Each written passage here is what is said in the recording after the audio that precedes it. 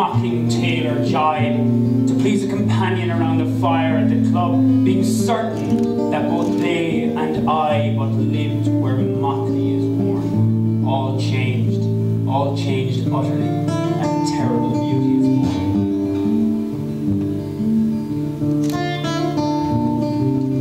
That woman's days were spent in ignorant goodwill, her nights in argument until her voice grew shrill. What voice more sweet than hers when, young and beautiful, she rode to harriers?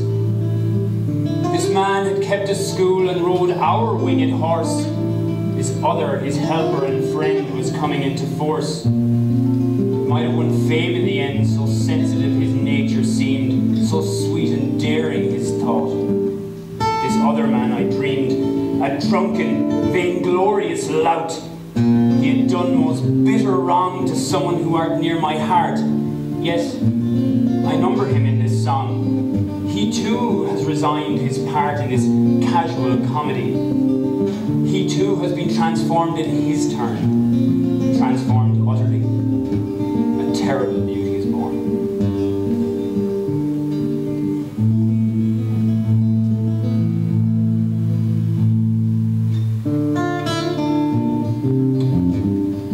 Hearts with one purpose alone through summer and winter seem enchanted to a stone to trouble the living stream.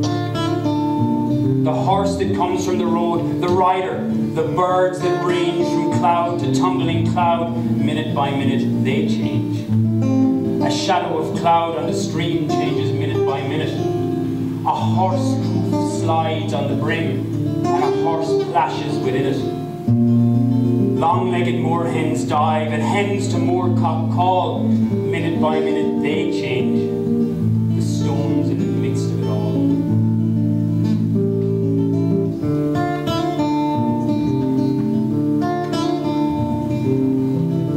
Too long a sacrifice can make a stone of the heart. Oh, when may it suffice? This is heaven's part, our part, to murmur name upon name, like a mother names her child when sleep at last has come on limbs that had run wild.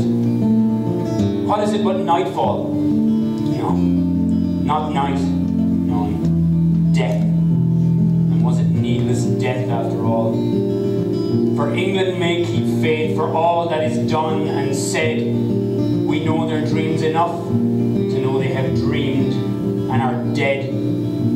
And what if excessive love bewildered them till they die? I write it out in verse. MacDonagh and MacBride and Connolly and Pearse, now in time to be when evergreen is worn, are changed.